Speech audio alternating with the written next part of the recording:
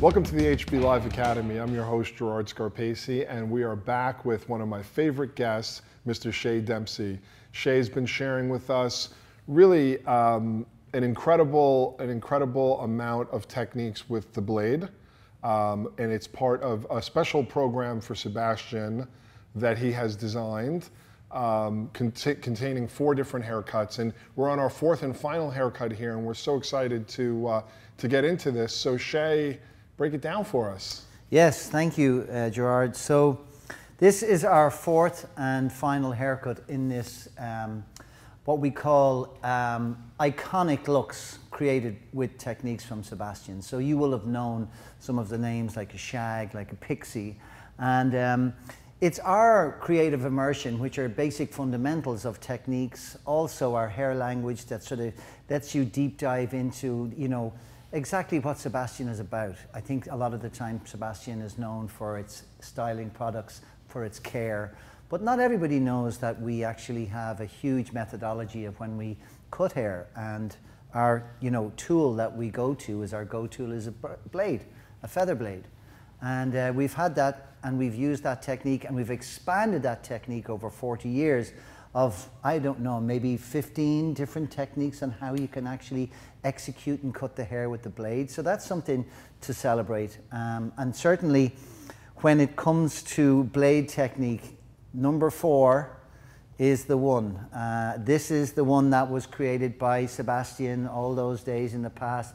This is the one that I can still remember to this day that kept me up at night. This is the one that challenges you to a point that maybe you want to get the doll head and send it right out the front door. This is the one that, basically will put you to tears. But it, at the end, is the actual sort of haircut that sticks with you and is, when we say the basic fundamental, this one you will never forget, and this one you can tweak, and sort of everything sort of pins on this, because the stroke of the elongation on the skim is so long.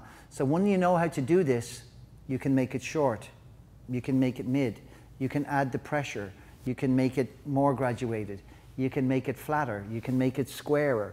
So everything, when it came about 25, 28 years ago about the skim was the catalyst to expand on.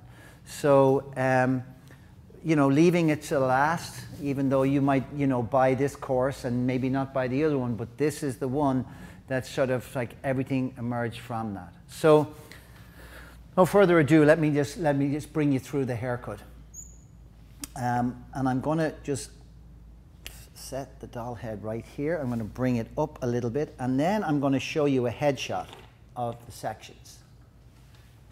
So which we have on our PowerPoint, we have basically the sectioning pattern as well, so that you can sort of look through that yourself to go over it as many times as you want. Obviously this is the image here, and I talk about it like from the image to the doll head. The first thing that you're going to see within the image, and then when we turn to the doll head, is that the first thing you're going to notice that is so Sebastian is that the line is diffused. Okay, so a bob is a bob, is a bob is a bob, but in here, you can see that once you start to come down through that perimeter line, it's completely broken up and it's completely diffused. So it's ready to go and transform into something else. So you will always know that the signature line, when it comes to even the graduated bob, is diffused. Through the fringe, it's diffused. Through the little fringe, the short chewy fringe, it's diffused. So we're always constantly looking at transforming the styles into something else. So that's the first thing you'll notice about our bob in comparison to other bobs. So you can see here, even through that picture, it's beautifully diffused and it's ready to move. So that's it. So how did we get there? Very, very simple techniques. This is, and I said this is the one that's going to challenge you, is that we do not have a guide. There is no such thing as the guide. We have a reference, and the reference will be somewhere on the face for you to put in a perimeter line, but there is no guide after that. All it is about you with the tension in your hand and the pressure on that blade, and the more pressure you apply, obviously the flatter the shape's going to be, the more angled the shape's going to be. So it's we're giving it to you. It's in your hands to take this to wherever way you want to go. All I can show you within this sectioning pattern is how I apply the pressure, how I connect and get the hair ready as a sheet of fabric so that the blade will cut through. And then you have to master that. So it's in your hands then after that. So it's 2 sections, over from the middle, just at the back of the ear, over top, and you work at the back, and you drop down the sides. So here's what I'm talking about. The angle that what we want to try and do today is that we want to push that blade somewhere around the cheekbone down past the jaw. So the more we push in, the more weight we're going to release. So what you're going to do is you're going to relate from the jaw, or from the top of the cheekbone down to the jaw, and you're going to push that pressure in. But as you push in, remember this holding hand has to almost push back. So it holds it as you push. Hold it, push.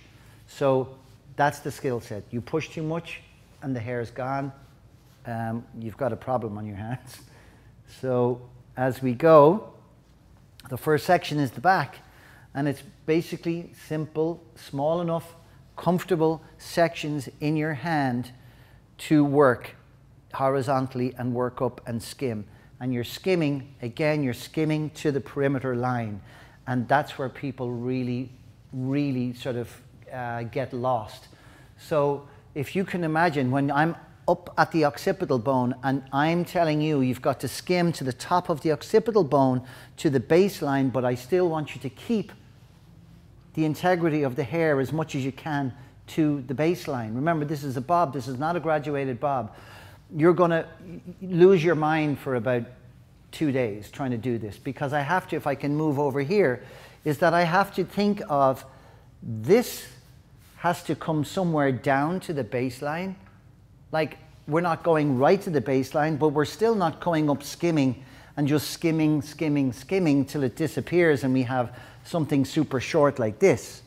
That's not what it's about. What it's about is a skimmed bob.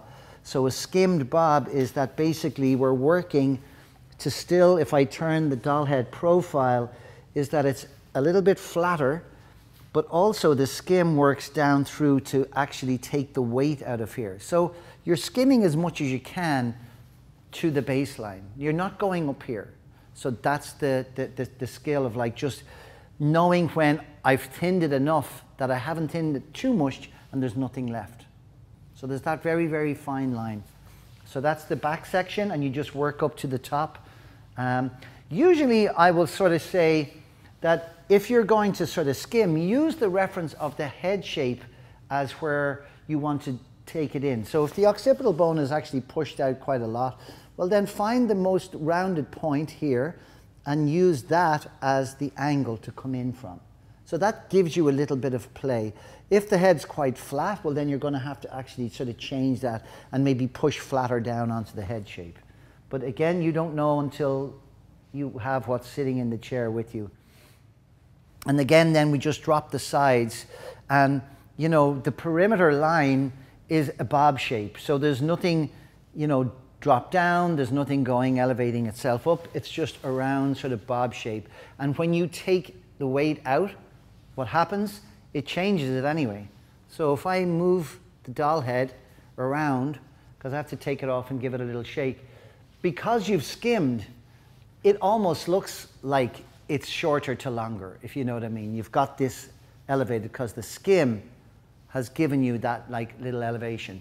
But what's nice is then you have this nice length that's through the front. But it's still, it's not something that we're trying to create this. What you're trying to do is create something that looks broken up. It's not just your square bob.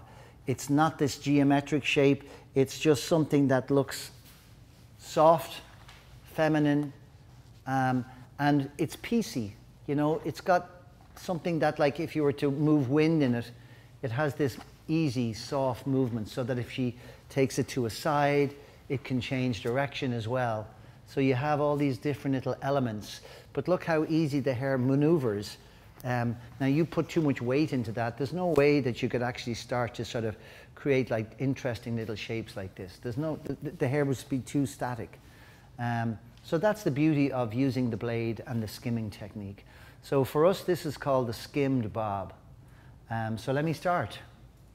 And also you can really see some nice color placements here as well, where it gives it some, you know, definition of the actual shape itself. But we're going to do a little bit more work on this bob at the very end. So let's take you through and let's get going.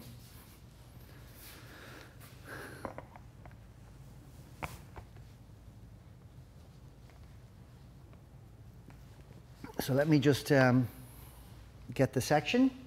I've got my sectioning clips. Obviously we're going to use a feather blade. It's the blade that we recommend for everybody. It's got some really nice weight. It's really nice to maneuver. It doesn't feel too clunky or too big. So, and also the blades are so easy to just change in and out as well. So obviously you're going to have a completely fresh blade. I have one in my pocket, and you know, I can go through, especially on skimming, maybe 2 blades. So that's important, number one. Second thing is your liquid tool. You need something that's going to make the blade glide. You need something that's going to help you create the haircut itself. So we're going to use today some whipped cream. And always remember, whipped cream comes out and you think, oh, I've got way too much. You know, there's a lot of people with color in their hair nowadays. So this is a caring styler. So it's not actually that heavy. So it's something that you can still create volume with. It's still going to leave the hair quite lightweight. And then, you know, Potion 9. So it's funny how Potion 9 is with our skimmed bob, when this probably came out in the 60s and it's still there. 9 Botanicals. It's like the hero product in the range. Still is probably one of our best-selling products. And it's funny that it's on our most sort of heroed technique, which is skimming. So we mix that with the whipped cream, and you're going to look at it and go, wow, that's a lot of product. But really, when you have a doll head, that's, you know, the hair is being treated. I need to have the hair really performing to its, you know, highest quality, because I'm now using a blade and I'm skimming down over the top layer of that. So I really need that help. So I'm not afraid to put the product in, and I'll probably use maybe Potion 9 Light to dampen the hair down with again. You know, cocktailing products, it's what it's about. I mean, you know, it's helping you. It's also letting the client see that, you know, you're putting a product in. It gives them the option to say, well, why do you use that product? And without having to sell or do anything, you know, you're telling the truth. This is what the product does to the hair. So it all sort of works. So let's just find the section at the back first. We don't have any parting, so let's just, I usually just take my finger, just put it right at the back of the ear, and then I just come over top and go down, and that's it. It's simple, quick. And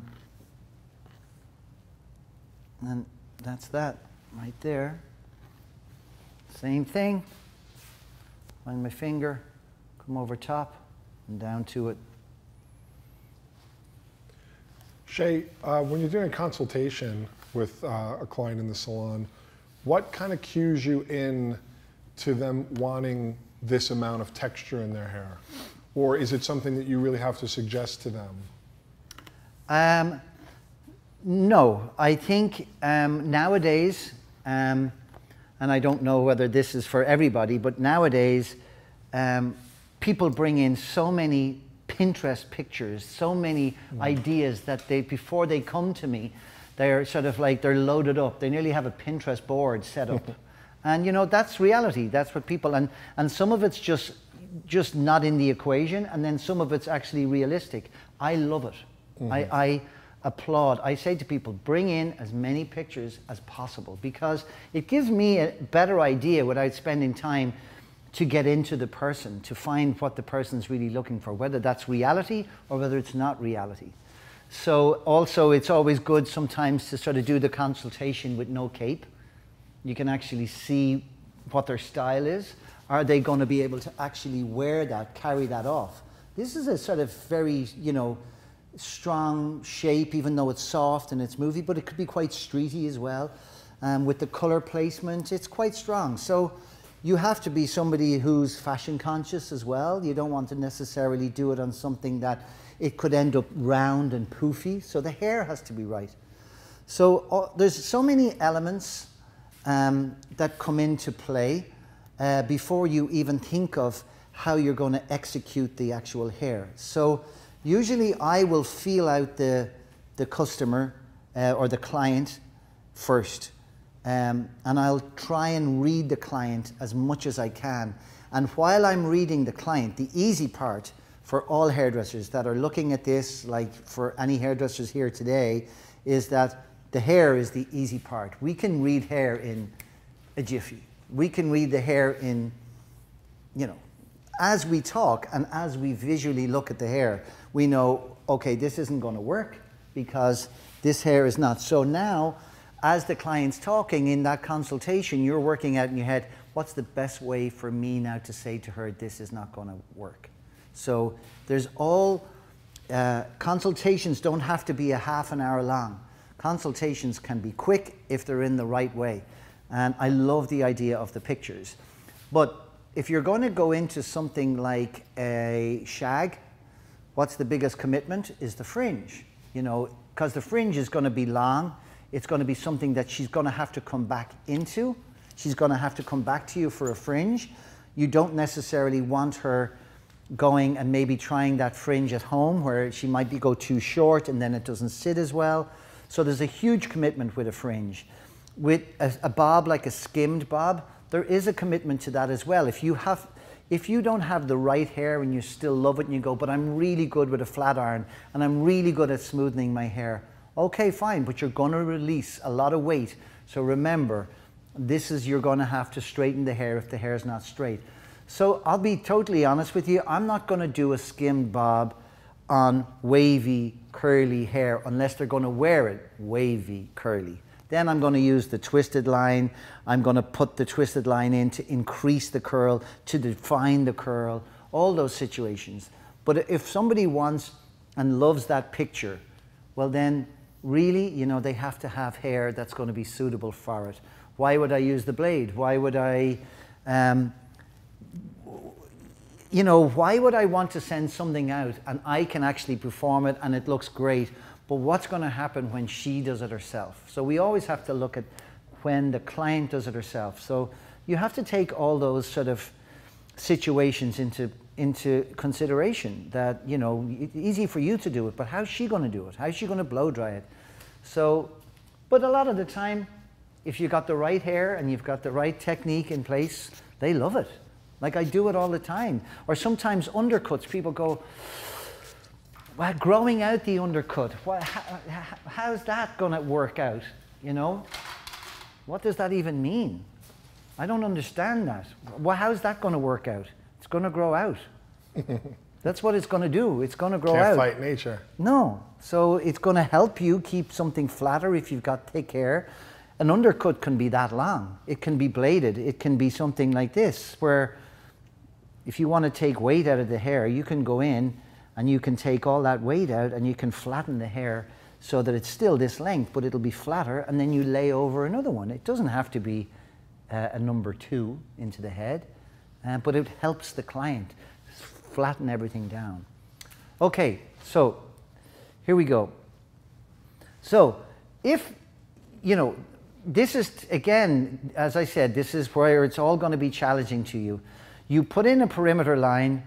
The perimeter line can be here. The perimeter line can be here.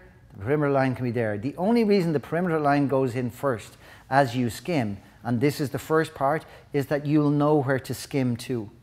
So it's not, you can't just skim away and just keep skimming and then there's nothing and then put in the perimeter line. Because how do I know where to stop? Where do I know where to put the pressure on? So it's like putting in a baseline. If you go in and then you want to come and layer to that, well, you're going to layer to that there. Okay? So it's the same thing. Everything that you're going to do has a purpose and a reason why. So we put in the perimeter line on the first skim, and once that's in, that's it. There's no adjusting because if you adjust and you go higher, well, now the skim doesn't match the adjustment. The skim is adjusting to the perimeter line. So that's what we do first.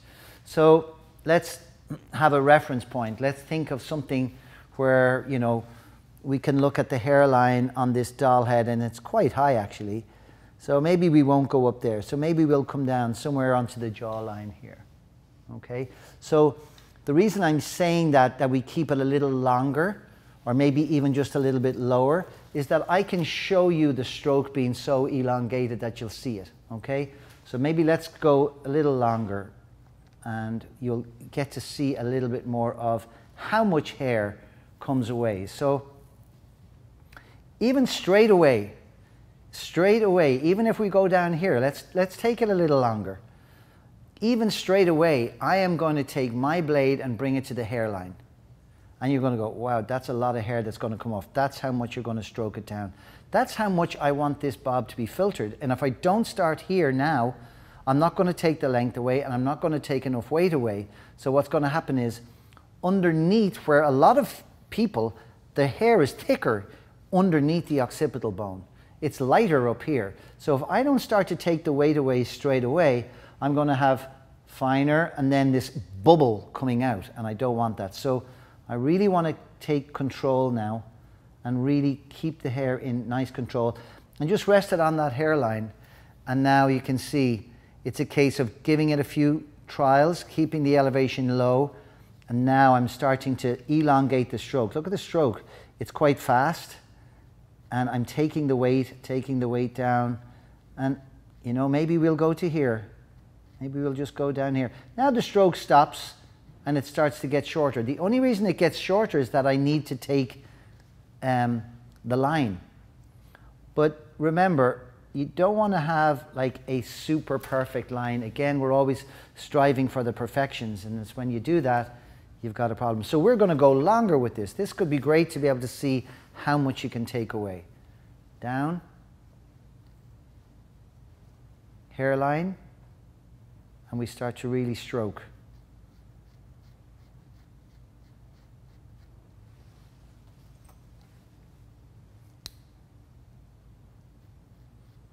I can't really tell you on how much pressure I'm applying. All I can tell you is that I'm working from the hairline, and the minute I start to go from the hairline, I'm pushing on the blade. I'm pushing on the blade all the time. And as I get to the end, the only thing that's slowing down, not the pressure, is the stroke. The stroke slows down and it gets shorter because I want to cut a little bit more of the line. But the pressure in my hand is quite strong. If I was to lay the blade down onto it here, you'd actually feel that like there's a lot of, now there's no, like I'm tapping the hair because I'm just detailing. But on that initial section, there's actually quite a lot of weight coming away. So let's just take the length a little bit longer on this one. Next section. So now that you have your length determined, now I'm going to start to build on how much I want to go in and reduce the weight. Remember, it's not a graduated bob, it's a skimmed bob. So a skimmed bob is more where it's flatter and more broken. It's not necessarily graduated. That's why we need to skim the whole way down, and you have a more irregular line. Next section. Keep control of how much hair you have in your hand. Now, on the doll heads, the occipital is, it's not that prominent, but probably with this we can sort of go to the bottom of the ear here. Like if you come around here, it could be just there on the rounding, and you can skim the whole way through there, even around to the sides you could skim. So if you wanted a reference, it's probably the middle of the ear on this doll head. So I just come and I go little elevation, just so as I don't want to go in and cut the root. You know, you don't want to start going in there because that's gonna, so the skim starts here and then the stroke starts to apply. And now I can't tell you how gentle that is. I can't stress enough how gentle that is. So just barely touching the surface. Yes. Is caressing okay? Yeah? Absolutely. You're just literally caressing the hair. Like it's just literally just gently going, because remember your baseline is in, and this is a really important stage. This is the bit where you want to internally take out hair out of here so that it sits flatter. If you don't take this away, you're not going to have anything different. You're just going to have a one-length bob. So this is what skimming the bob is all about. You just go in and you're gently caressing. Corner back, anybody that we talk about in our Sebastian hair language, the corner back is the hairline down to the corner where it changes. You'll see my hand comes to the corner back. So remember, I'm not going anywhere here. I'm coming to the corner back. Another safety blanket that I like to have.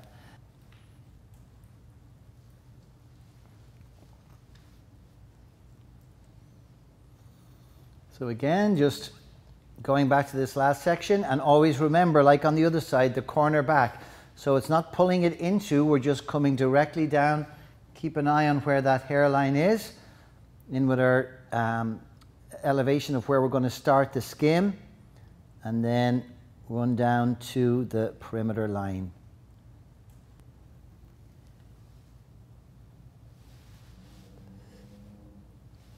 So we're just taking the next section, and what you want to try and do is allow yourself, and it's very, very hard, it's a very, very hard thing to do, is allow yourself that perimeter line to be broken.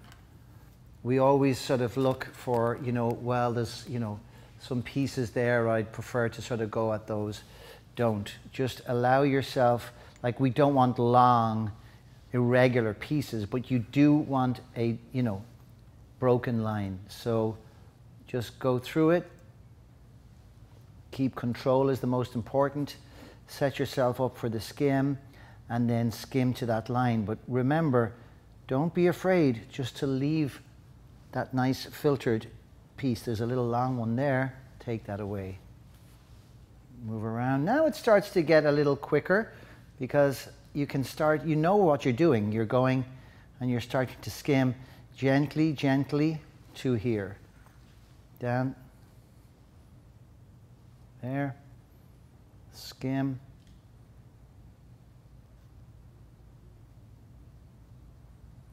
Pressure just there. I don't want to cut that corner off, so you can see I'm really being careful.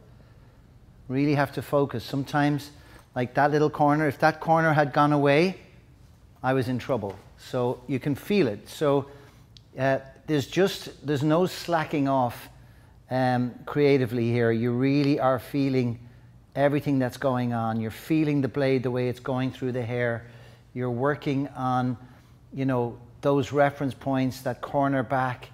You don't want to go super shorter to longer, but what you are doing is that you don't want to, it's so easy to just turn off and the next minute it's gone. So it's important just to check everything through. So now things are starting to speed up a little bit more. You can see the sections are still, they're not super fine, but I do want to be able to see the baseline. I want to be able to see everything as it develops.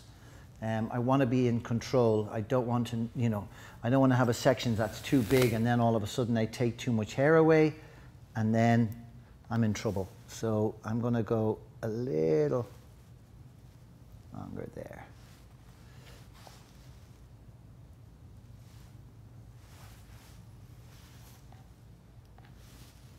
Come around. And that's good.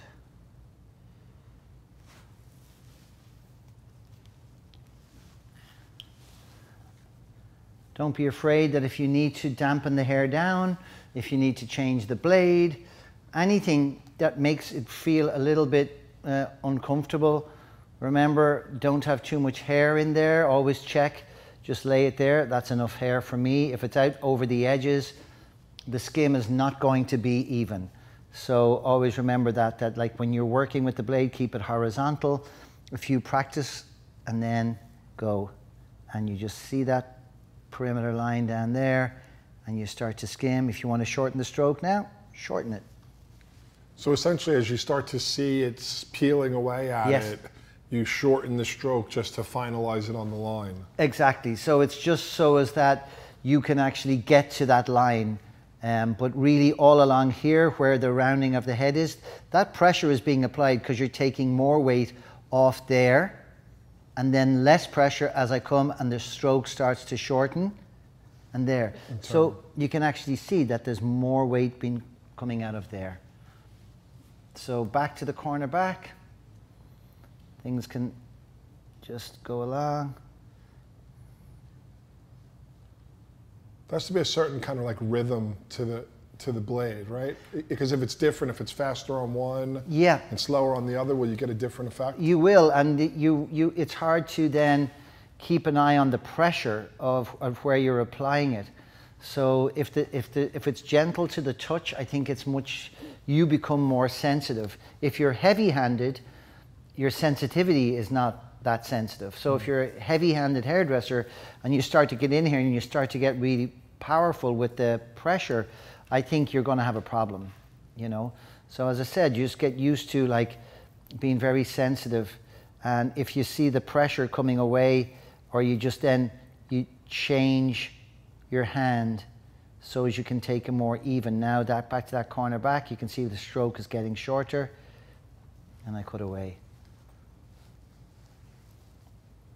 This is how, really, when we look at it, is how we master it, is that it's all about the control. It's all about your hands controlling the hair. And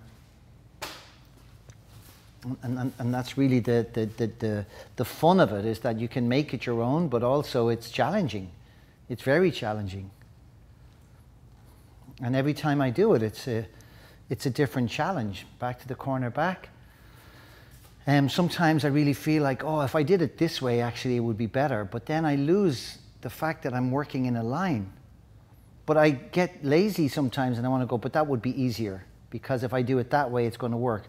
But that's going to give me a different effect. So I have to stay structured, and I have to stay on point of what I said I was going to do. And that's coming, you can see now, there's the rounding, and this is where we started. So I still have to continue, even though that's back. I have to make sure that that palette is ready for me to start to skim. And I have to make sure that I'm skimming evenly, so when I get down here, if I leave my hand slide, slide, slide, now start to slow it down. And I don't mind even leaving that there, because I can just do that. And then we can just start to move the hair around a little bit more. I get this thing in my head as I watch where it's like 1, 2, 3, 4, 1, 2, 3, 4, like a little ballet or a little dance with the blade. Exactly. And I also think, I'll pull up my sleeve as well, I think we spoke about this earlier on, was that there is a certain way to, loosen up that hand. And I think it's really, really important that when we're talking about a delicate touch, if the hand is stiff and the hand is tight, well then everything will reflect on the execution on the hair. So I'm just going to spray the hair down a little, starting to get a little dry. So the actual skim, it's coming more from your wrist, not all the way from your arm or your forearm. Exactly. So that would be very heavy. Exactly. So if I can pull this up, if I was to hold the blade out quite far, and the finger rest, so say you were to use the finger rest, so now we're right in here, so now all of a sudden we're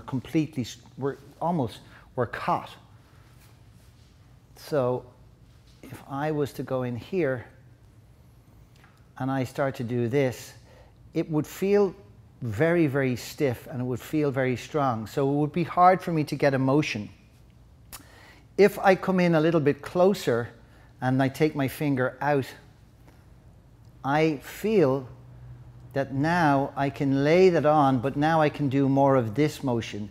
So there's a break in the wrist, and I feel that it's like it's an up and a down, and also the blade can go out and it can go in, and it can go out and then go in, and it's almost like I can scoop where I need to scoop, because I'm allowing my fingers to move on the blade like so, but also I'm letting my hand break. And with that, then the elbow and the arm can go like that. So it's almost like push, let it out, push, let it out, push, let it out. So it's a bit like the rhythm that you said you had there in your hand. If I don't have a rhythm going, and that's why I started by not cutting the hair, I go, and then I go, okay, ready, Shay? Okay, apply. And I start to apply.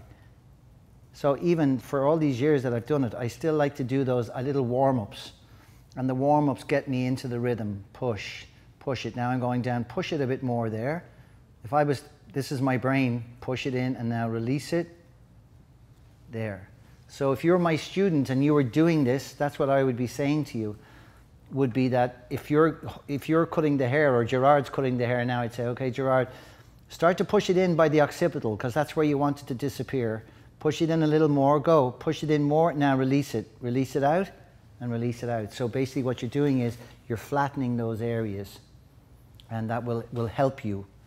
So yeah, it's so visual, and it's so, you know, it's tactile, you know, like it's something that I can't explain until you start to do this. You have to feel it and see it. Yes, yes, yeah. And when you get it wrong, you'll know about it in a second. But that's, you know, we all make mistakes to get better, and that's the best thing about this is that the more you do it, and maybe sometimes even the more mistakes you make, the better it is.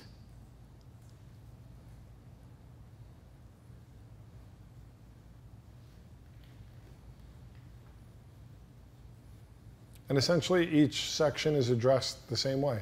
Yes, yep, repetitive motion. Yep, yep.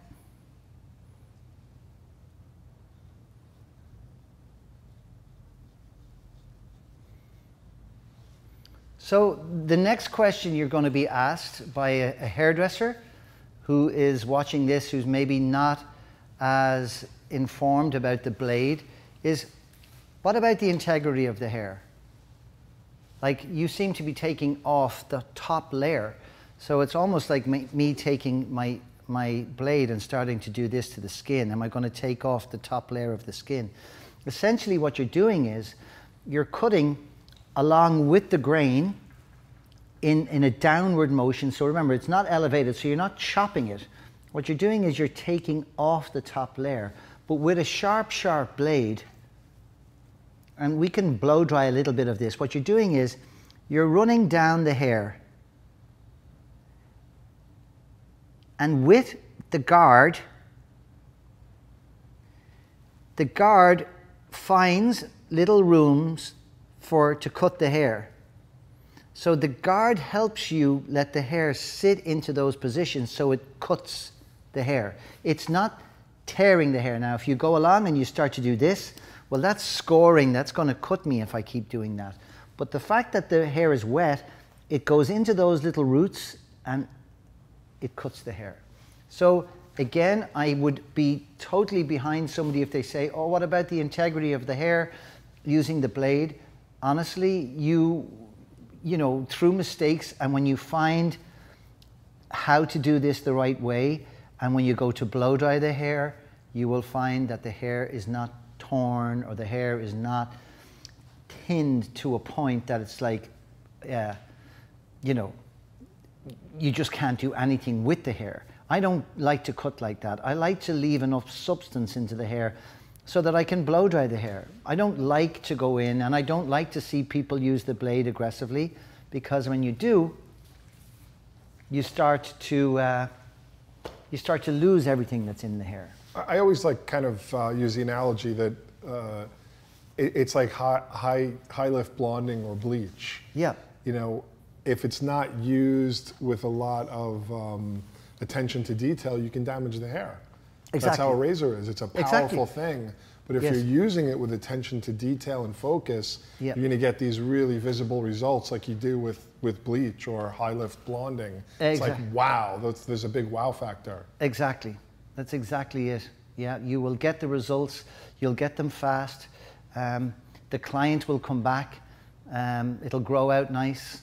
There's all the benefits. But I mean, you know, the tool can be very negative as well if it's used in the wrong way. So I'm getting near the top now, so you can see I'm still in that same position, and I'm just literally gently going through down.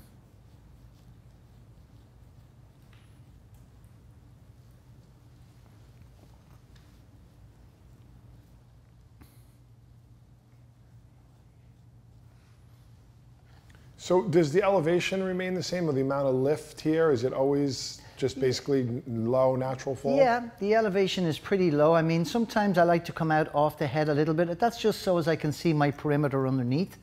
But really the elevation is still nice and low. And as I said before, if the elevation is low, you can create nice tension, and also you can create this really nice canvas for the blade to work on. I'm always scared when the elevation comes out like that and then you go to cut it, that you just catch it in the wrong way and then you leave these strong marks, or else it's gone completely. This way, by keeping the elevation nice and low, you're in control, and you can just get rid of that and just go through. And, you know, for educational purposes, I'm really taking my time, but I can show you on the next section sort of salon time, if that would help. So you'll actually see how I could sort of, you know, execute this in a more sort of, you know, real-time sort of salon situation. And is this popular in the salon? For me, very, very popular. It maybe isn't so elongated, but, you know, sometimes I use a shorter stroke, sometimes I use like a stacked bob, sometimes I, you know, like to just use the bottom of the perimeter and make it really chewy and choppy. So, but I use the blade, I would think, it's like a 70-30. And that's pretty good, you know. Even if you were using it 50-50 is good.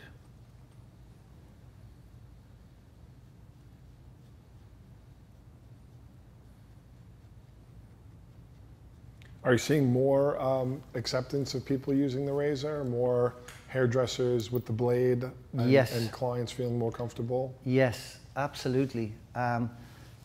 My clients that get, you know, their hair bladed, obviously they're used to it. I still have to explain my situation because a lot of clients have had bad experiences with the blade.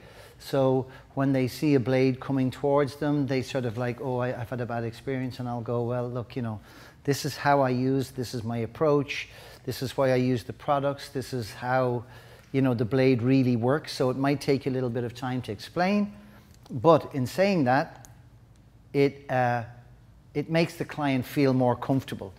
But I think with social media and so many hairdressers online, just doing on their stories about their personal work on YouTube.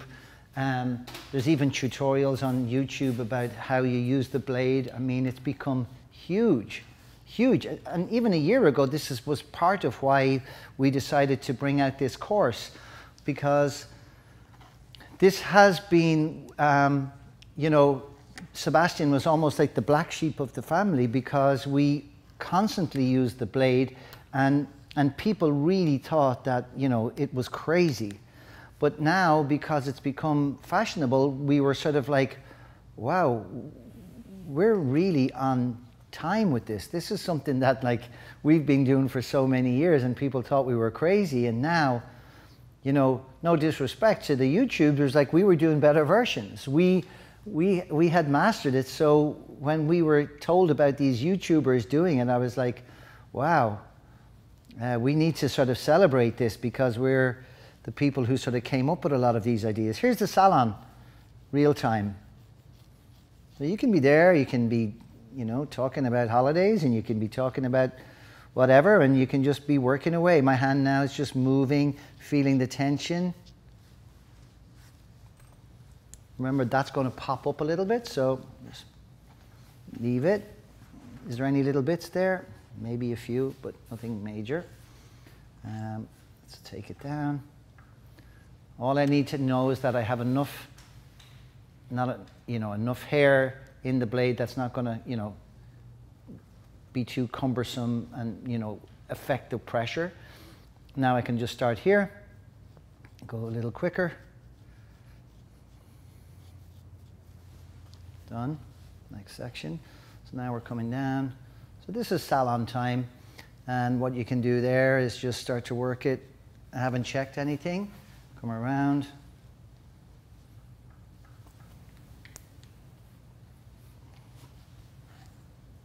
Once I have enough hair in there, I'm fine with that. Then I can just go again.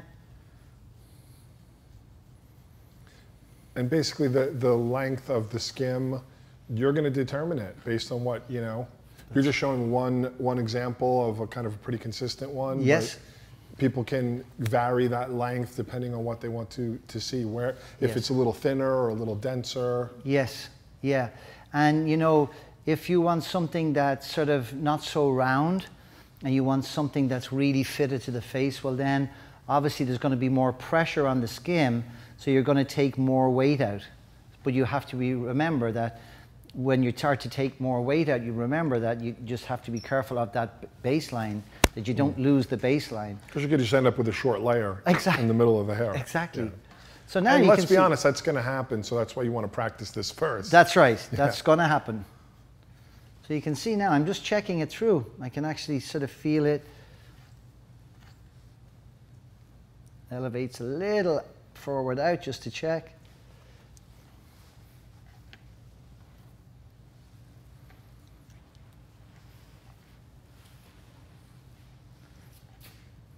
Let's give that a little, loosen that up just a little. Like remember, don't get too crazy with the fact that I don't know about that line, as it needs to be strengthened up a little bit. Remember, this is, let it go. You have to sort of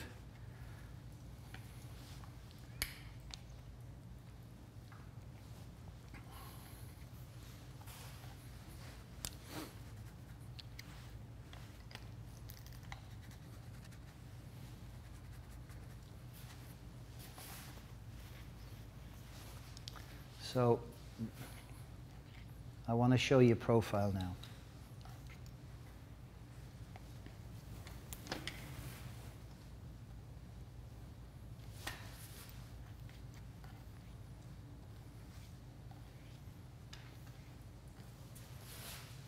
So once we come in here, you have something that's a little bit more fitted in this area here. If I take it out and I pull it apart, you'll see that the skim is not going to be exactly down there, but you know what? It's pretty close. You don't want it completely down there. But as you can see, head hugging, probably that's the best way of calling it. We're cutting to shape, remember. You're in control of the shape that you want to cut. I even said before this haircut, like we have a shorter version and now I'm going to do a longer version. The reason the longer version was, again, usually when we teach these is that we go longer so as we can really expose the elongation of the stroke to challenge you. Because the longer you go, the harder it is to get to the end. You usually get to here and then it's gone. And you're like, oh no, you have to go, keep going. So now we're going to go straight into the sides, okay? If you want, little tip, if you like this type of a look and you want to elongate that sort of front piece like there, remember the corner back is somewhere you can always take it back to, which will give you that dip of an extension of length. With this, we don't have to do that, okay? So you're saying you could like rotate that hair and bring it towards the back? So I'll show you, yeah, you could give it a beautiful A-line. Exactly. So what you can do is still take horizontal sections, just go across the head, very, very simple, like so. And what you can do is take everything right behind the ear, use this as your guide. Obviously everything would be dampened down. And it doesn't come around to the ear. So you have to find, okay, where's the corner back? So watch, comes back. Here it is, it's starting to show itself. Down, down, down, and you're there. Now if I put my finger there, so you would be here, you would start your skim here, like so, and you would start to skim the hair. The hair is a little dry, guys, so I'm just showing you. It would be there. Let me dampen that down. I might as well show you. If you wanted to do this, it's quite fun because you'll have a nice length left. Come in, dampen the hair down. Skim stays the same. Just you have to make sure that your palette of the hair is still nice and clean, that you're not drawing in lots of other hair. So remember, keep that tension in here, grab it. Now I'm in control. Now it feels comfy. Where did I start? Somewhere here we said. Rest the blade on. Now, gentle, gentle.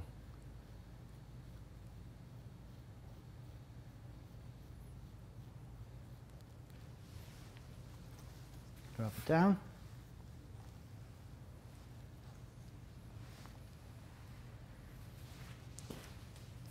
And you can see. So this is a really nice safety blanket.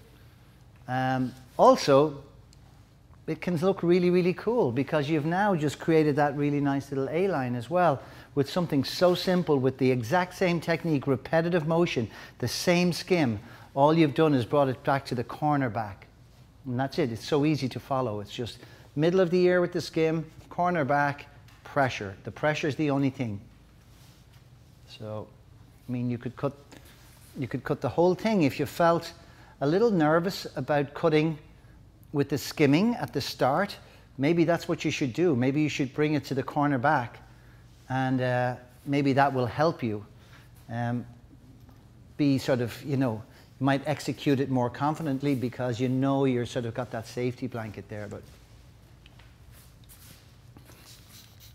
because here's the challenge on this. Remember, the skim is going to stay the same, but yet the length of the hair and the thickness of the hair on the sides, there's less hair, okay? So now you even have to get more gentle with the skim. Because remember, if you take too much away from here, now you've got a problem. So take this section at the side. Have a look at where your reference point is. It's right there. Okay? So you now have to look at taking all this off, but you also want to do the same. So you now have to start to skim here. Now that's a scary option when you've got very fine hair on a client or less hair around the front.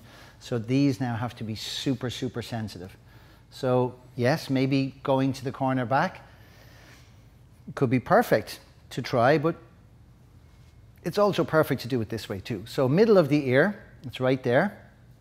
So now keep that blade, do your few pieces, do your trials. I'm ready to go. And now I'm going to run along. Depends on how much you want to fit into the head. Like, it depends on how far you want to go. Start to slow it up a little now. And then I start to skim. I really like this just happened, so I'm not even going to go near that. That's just really nice there. So essentially the main difference here is the pressure from the back. Exactly. Just being more light-handed. Exactly. Exactly. And you'll see that you're taking less off because basically less pressure, less off, and less hair in the sides anyway. So yeah, it's just really working. I think I have a little too much hair there, so let's just do this. Natural fall, come to the middle of the ear. Feels good. Start, and let's go. Now I'm going to concentrate on getting the palette super balanced. There. Need to balance it, get it.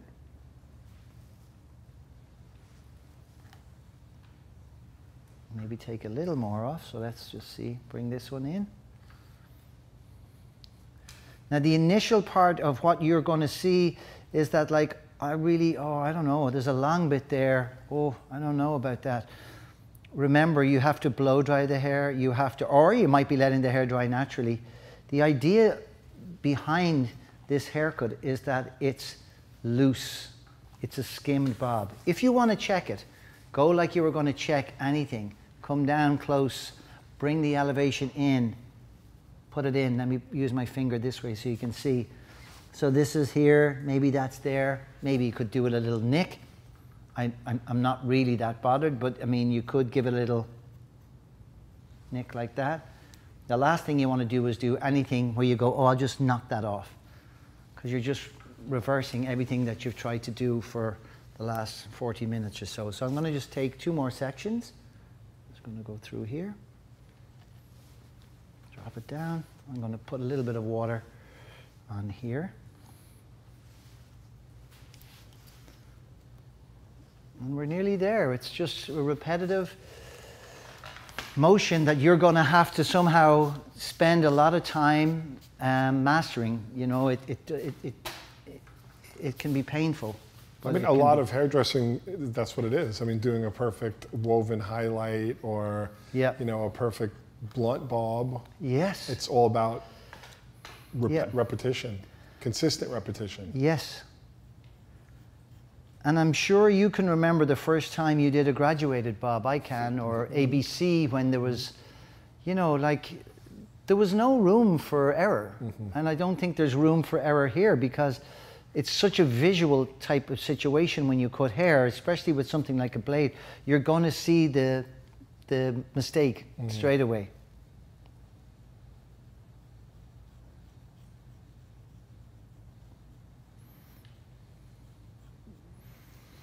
And also, I think you really have to just, you know, let yourself be a little free with it. You know, you don't, you know, this is what it's about. You know, it's, you got to let yourself be a little free. And I think, you know, one of the things we discussed earlier in our interview was that a lot of this is for people who have a little more experience. Yes. You're not saying this should be your first haircut you learn as a hairdresser.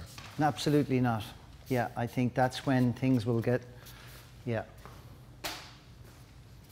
The last thing you want to do is then use the blade and then you put it back down and you say, I'm never going to do that again. I hate it. It happens a lot. I've seen that a lot in my career. I hate the sensation.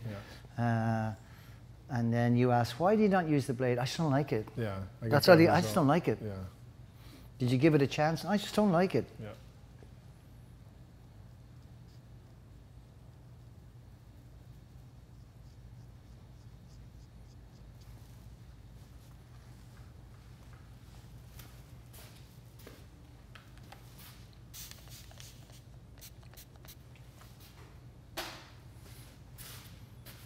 Last section, so you know, I can take that, keep it nice and clean, keep the direction down, keep control. And remember, this is the last section, so just be aware that, you know, this is the outside layer, so take your time. And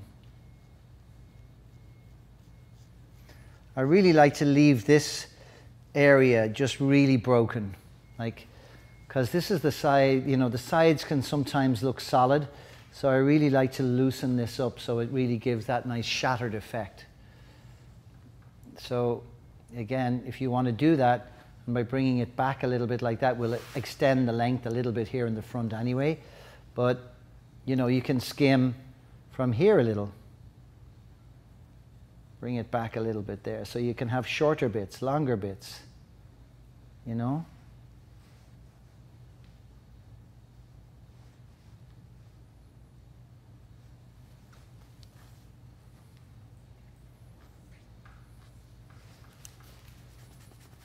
A nice little shorter, longer, like a nice pieciness to it.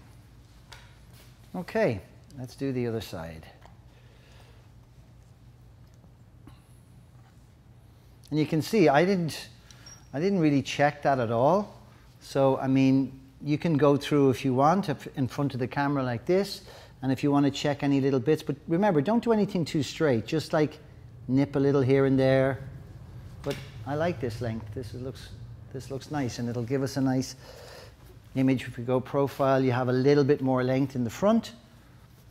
You'll have a flatter feel in the back. So when you blow dry it, you'll have this sort of squarer feel instead of it being round and bulbous. So we just do the other side.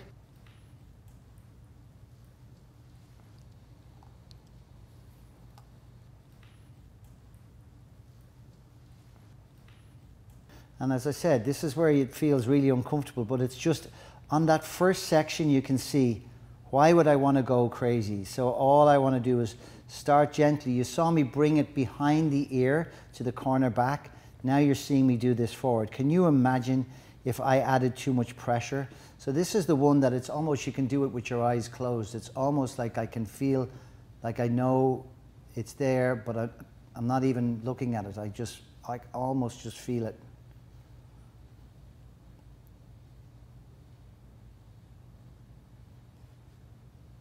So it's really important that, yeah, there's that, enough of that weight is away. And now I need to find where the baseline is so the stroke starts to go a little bit shorter. But again, I'm not going to try and do something really definite. Just go like this. You want to nip that off? Nip that off. But be so cautious of your pressure here. And even if you want to start a little bit lower, well, then that's fine on this first section. Like, no, that's a safety blanket as well. Like, imagine if you took this corner off, it's over. So bring in that hair in there. So if you bring in that previous section, now you've got this really nice. Now it's controlled. So now I feel more comfortable.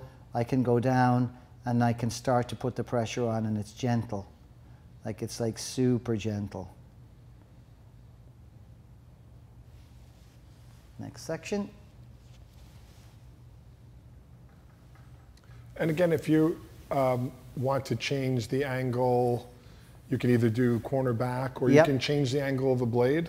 Absolutely. Like on your graduated bob, you went uphill a little bit, so you kind of like rounded the blade up. Exactly.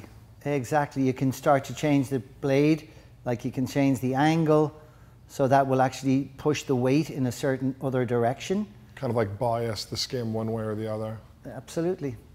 Exactly. So now we're just moving along, moving a little quicker.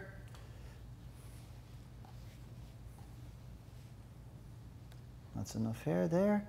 Start, and now start to run down now. Just get that.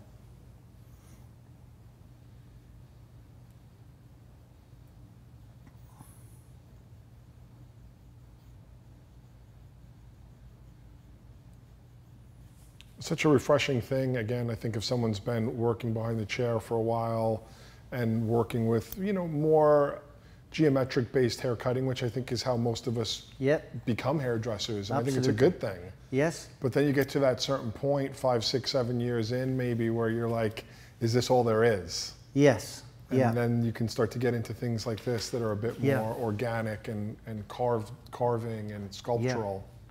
And then it becomes refreshing for me if I have a client who really just wants a really solid geometric shape. It's so refreshing for me to go and take a scissor out, a really nice scissor that you have, and to go in there and do a haircut. I'm not going to try and change a client because of her request. Sure. So I don't do that, I'm versatile. I am. Yeah. And I mean, I think that's why we can be successful hairdressers, because a lot of people are going to say, well, I don't know if you're right about that, but for me, a customer is always right to a point. I mean, if there's a certain client that... in what they like. They're right about what they like, Yeah, I'm not going to stop you wearing your shorts every day. Yeah, if someone wants to be a redhead, you don't spend an hour trying to convince them to be blonde. No. No, and you know, it's funny when you look at fashion and you think of, like, say, Prada or something like that, and it's very structured, and usually the hair reflects the person in the clothes. If it's a Prada suit and she's a businesswoman, usually the hair reflects that way. So there's no way that I'm going to go in there and say, well, I think it would look nicer. Even if I really did, softer, I would be inclined to go with her and look at it, and then maybe at some stage she'll tweak it and we'll go softer. It's also the relationship business. Once you've had, that's not a good way to start a relationship, is to be like, no, you're wrong, you should do this. That's right. But like once if you're you've built that relationship, then there's a trust. That's right. So if you're trying to start off to build a clientele, I mean, the last thing you're going to go in and try and sort of, you know, change somebody from a nice graduated solid line bob to a completely bladed bob, unless she wants that and requests that. Well, then this is what we're trying to teach, is that, like, the more techniques you have in your arsenal, the better rounded hairdresser you're going to be. Agree completely. And that's it. There's no right, there's no wrong. It's just got to look good. It's got to look good. It's got to look good. Yeah. And the client's got to feel good, and that's it. So again, be very gentle. Anything around here, I always think, you know, be very, very gentle that you don't go in there too much and take it off. Now down here I can go in. So I can go back at that. So let me go back in now. Look at this. Look how flat you can have it. So you can go in, and you can start to go through it a little bit and open up some little spaces. Then you can go in and take off a little sheet of that there for a sec. Take that off. So what's that going to do? It's just going to break up that line a little bit more as well. And we have two more techniques that are just really quick to break that perimeter line a little bit as well. But this is salon speed right now. So your first section in a salon would be this. And now your second speed would be to check it through as you feel it. And you can even sort of go through and just gently take big sheets, and you can just do little stuff like that. Break the wrist, break the wrist. Just break the wrist.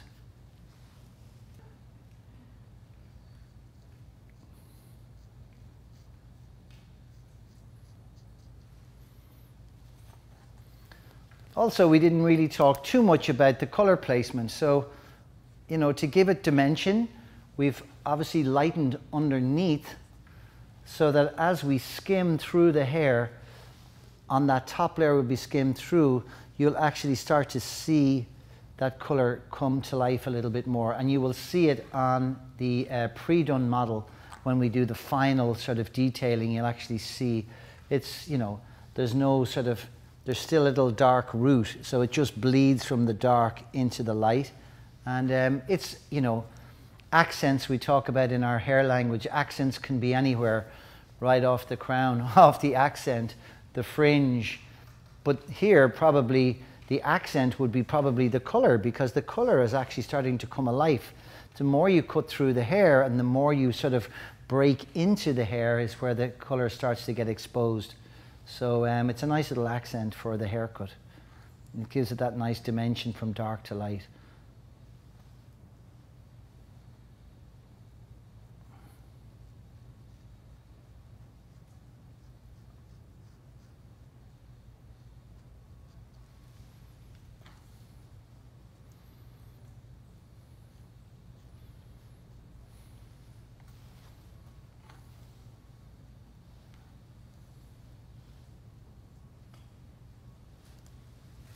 A bit of water. And by bringing that hair back, you get that little bit of extra angularity at the front? Exactly. So I try and look for the hairline here, and I just bring it back and just like lay it down on that. So it just gives that little bit of a little disconnection, which I suppose makes it a little bit more interesting as well. So yeah, I just like hold it back into position, lose that. Now I've got this nice little bit of hair here. Keep everything clean. And this is your final section. Keep in control. And again, just gently just go through.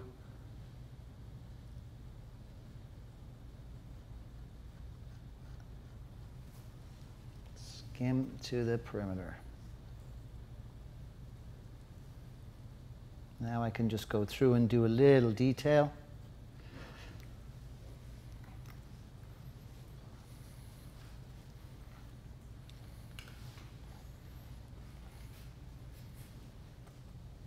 Take all the section grips out.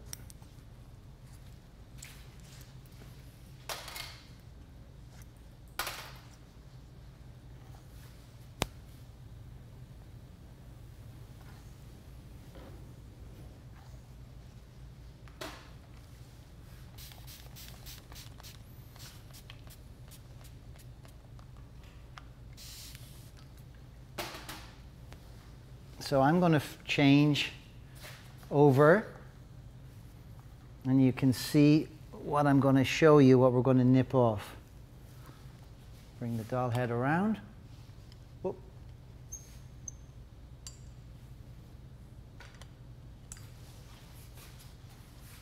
So you're going to be left with a little point here. which you can either just nip that off, but there's a technique of how you would sort of loosen that up, because it might be nice actually to leave some of those pieces. Because remember, your hair, she's not going to wear her hair like that. Nobody wears the hair like that. But when you take it back and you move it off the face, what you do get are like some of these little long pieces. So it's something nice to sort of expose those a little bit. So let me just bring on the other doll head. You can see that nice little shape. And I will show you just quickly, and this is just a detail. It's something where, you know, you've come this far, so you want to sort of really sort of, you know, detail it to a point that it's more bespoke for the client. Maybe the client wants it a little bit more sort of filtered around the front. Maybe she doesn't like it being too bobby, you know. But if we come down here, you'll see that we have this little point. Okay, right through here actually you can see it. So what we can do is take a little bit of that away. Take that central section. Why don't I just do this? There. Okay, do this. Isolate that.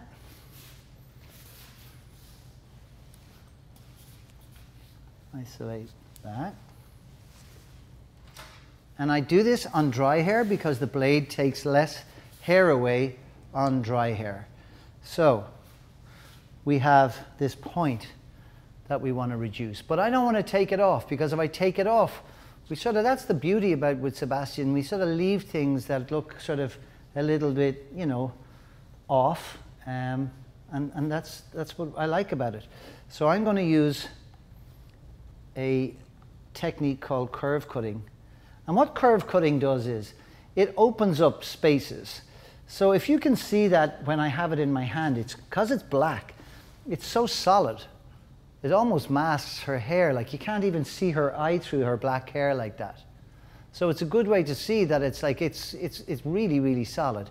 So what I want to try and do is from about the top of her lip here, I want to sort of curve cut and open up these spaces so it just becomes a little bit more veiled, like a veil-like, instead of it being, now we're not losing the bob, but we're just doing it a little bit more veil-like.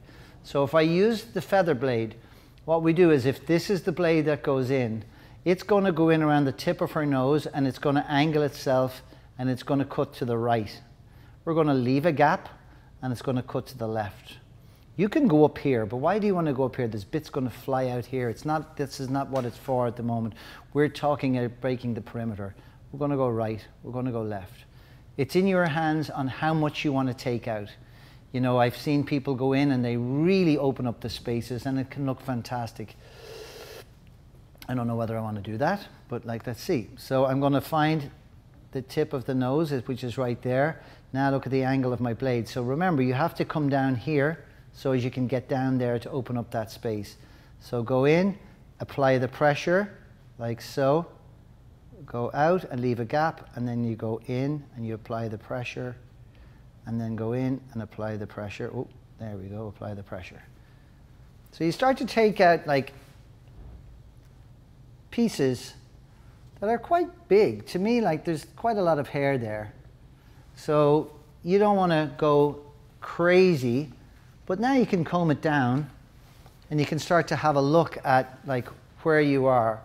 So maybe go and just take a little bit more off there. And that opens that up. Shay, on the graduated bob, you used a technique called pen cutting. Yes. How does it differ from curve? Curve cutting. Yeah, curve cutting, basically you're opening up internally, you're carving out sort of almost like ovals. So there's a negative and then there's this positive open space. So it's a little bit more aggressive. So pen cutting is more linear and this is more curved. Exactly. So a pen is almost like it's going much more linear, so it's filtering. So the pen can go in, and you could do that for veiling. So here's the pen. So the pen can just go through. Got it. And you'll see when I comb through, a lot less sort of... So it's just filtering, and then the curve actually creates space. Exactly. So if I really wanted to open up the space, I can go in, put that angle in, and you'll see it creates a hole. It actually creates a hole, and then I can go in here and I can create a hole. Again, light-handed, you can go in here and cause yourself some trouble as you go along. But you will see that that point has now disappeared, and we have almost like, well, you'll see it now in a sec. Let me see.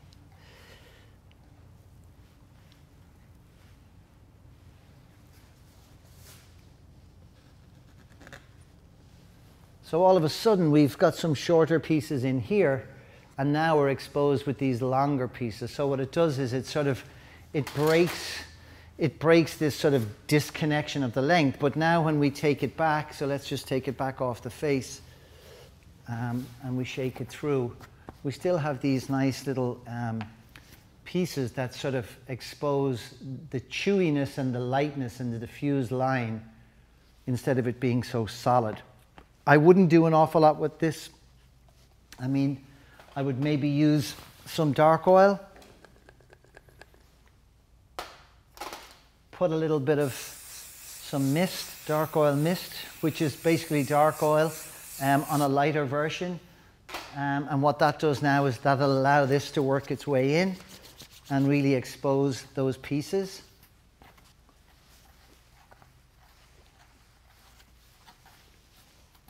Oh.